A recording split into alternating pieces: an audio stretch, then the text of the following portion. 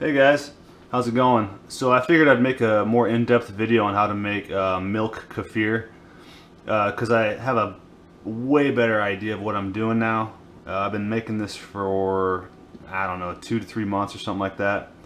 And I drink this stuff at least every other day when a batch is ready. So it's taken me a little bit to kind of fine-tune my craft here. And I actually learned a lot by reading this instructional piece of paper that came with my kefir grains. Believe it or not, this little pamphlet here is extremely informational, and it helped fill in some gaps and some things that I was missing on brewing kefir. So this is just going to be a quick little overview on how to make milk kefir, which is basically fermented milk. So the first step is, what I did is I ordered my kefir grains off of Amazon. I used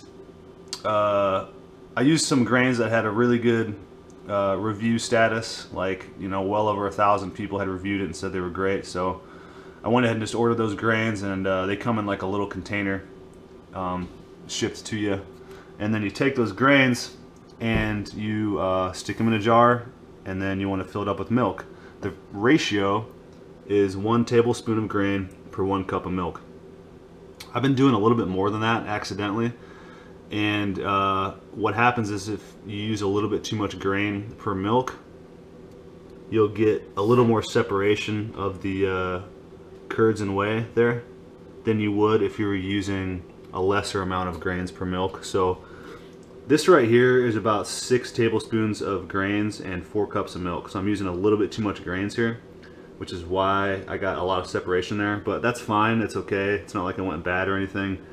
It just means that my kefir is done, basically. Once it separates like that, your batch is done brewing. So this is a batch that's been done. It's exactly 36 hours, and it is ready to strain out. So I'm going to do that in just a second here, but I just want to go over some quick little things on making kefir. So the first thing you want to get is a fine mesh strainer. Plastic or nylon works best. I wouldn't use metal on this stuff just because it might change the flavor or change the fermentation somehow. Use a glass mason jar with a plastic lid. You don't want to use a metal lid for fermenting any kind of foods because it could interact with it. These guys recommend using regular pasteurized whole milk to do your first batch and then switching over to raw milk after that. I didn't follow their recommendations. I just used raw milk and my kefir came out fine. And here's something that I just added actually yesterday. These guys suggest using a seedling mat in the wintertime because apparently it ferments a hell of a lot better around 75 degrees. And I had no idea that this was the case, but it makes perfect sense because my kefir hasn't been brewing as quick this winter, and because like my kitchen is really cold, and it brewed so much quicker in the summertime. So temperature is a big factor on brewing kefir, and this seedling mat has done a great job, man. I haven't seen my kefir brew like this in a long time, so this stuff is probably gonna be really good. So yeah, anyways, those are kind of your basic things that you need there. And yeah, so basically you get your grains, 1 tablespoon of grain for 1 cup of milk, throw it in your jar, set a timer or set an alarm on your phone for 36 hours, and then you're going to change it, and I'll show you how I change it out right here.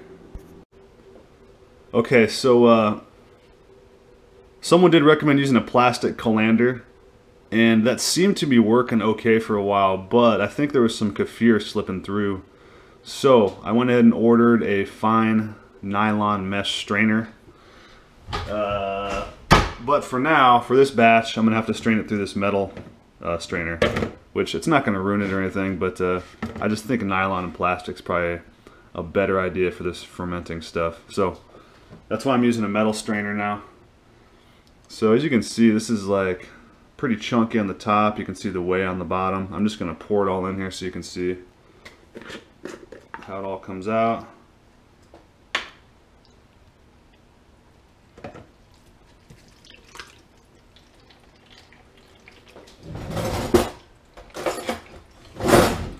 This is This stuff is really good, man. I don't know how to describe this stuff other than it's one of my favorite drinks that I've ever had. And I crave this stuff constantly.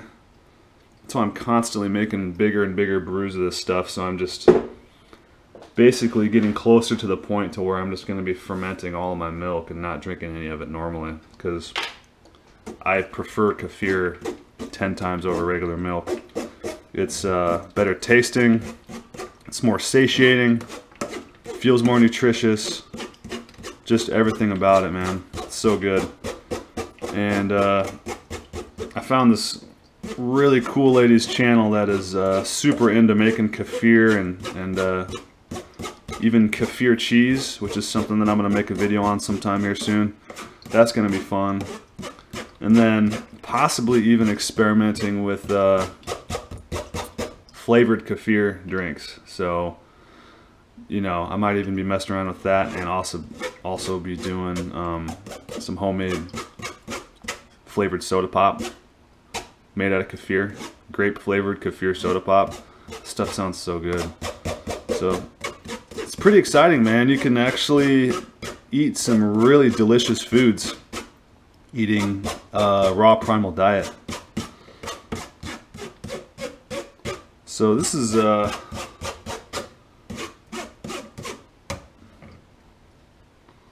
this is pretty chunky here.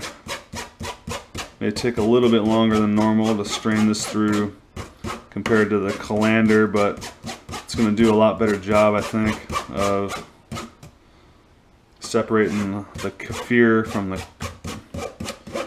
the whey. So I just kind of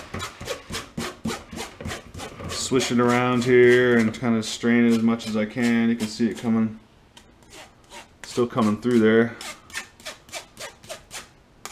You'll know when you're done because you'll basically just be scooping around a pile of grains, and you'll see the difference here in a sec. See, it's already turning into kefir grains here. So these are the grains here coming out.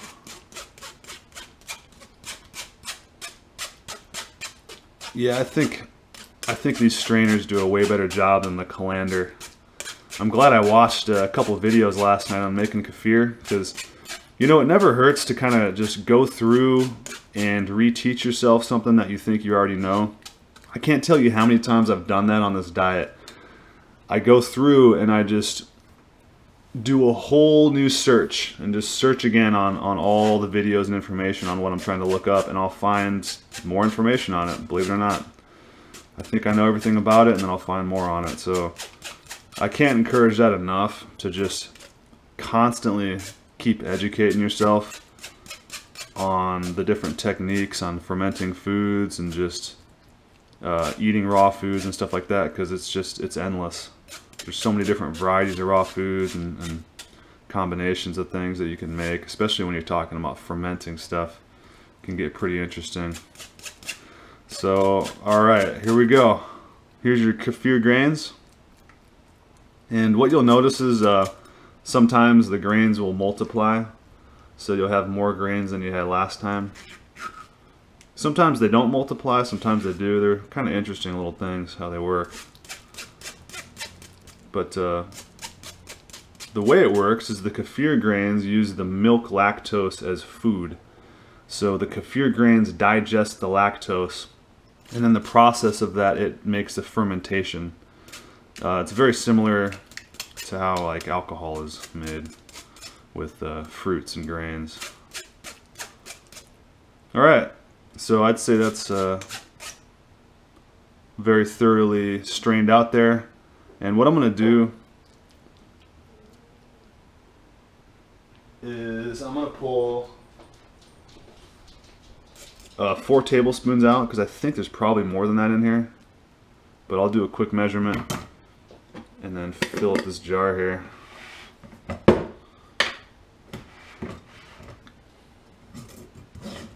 We'll just do a rough guess. 1, 2, 3, 4. Yeah, see, I had a little bit too much in there. Exactly like I was told. So these are going to my dogs.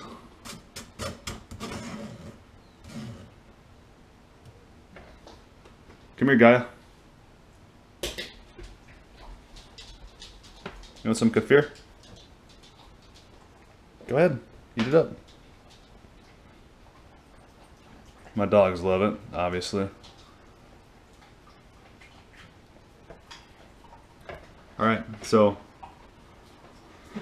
got 4 tablespoons of kefir grains in here, and then what I'm going to do is I'm going to grab some milk out of my fridge. Shake it up so the fat is evenly distributed.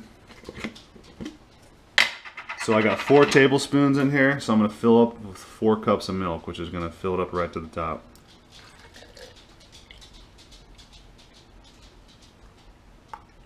Perfect. Alright, there's my new batch. My new batch goes on the counter. I'm going to set my alarm for 36 hours. Actually goes on the seedling mat here. And this is what I do with the strained out kefir. And this is what most people do that are really into this stuff, is they do a second fermentation. So that's what this process is here. Man, this stuff looks really thick and good this time. I think this seedling mat is very crucial. I would definitely highly recommend this. So anyways, here's my kefir that I just strained out. I want you to see kind of like how thick this stuff is.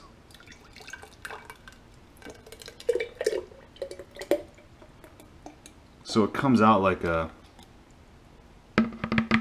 almost like a drinkable yogurt. Very interesting. So yeah, that's a properly brewed kefir right there. My last couple batches were a lot thinner than this. So this is going in for a second fermentation. So what I'm going to do is I'm just going to put a lid on this, and I'm going to let it sit for another 24 hours. And once this is done after 24 hours, it's ready to drink. So the entire process of brewing my kefir takes 36 hours on the seedling mat, and then you ferment it another 24 hours after you strain it out. And this is the time where you can throw in like an orange peel or an orange slice in here if you want, and make like orange kefir. It gets really interesting, man. But I just drink it straight. You know, I'm a man. I'm pretty simple with my food. So, and I really like it the way it is in its natural state. So, no need to flavor it up, but I'll probably try it someday. So, anyways, yeah, 24 hours. This will be ready to go. This is going on the counter to wait. And that's pretty much all I have. That's what I've learned so far in the last couple months of making kefir. Really recommend this stuff. I mean, nutritionally, this stuff is some of the most healthiest food in the world that you can possibly eat. I mean, it's got, I've read like 30 to 60 different kinds of bacteria in kefir, compared to yogurt has like 7. So, I mean, that's such a huge difference right there. Alright.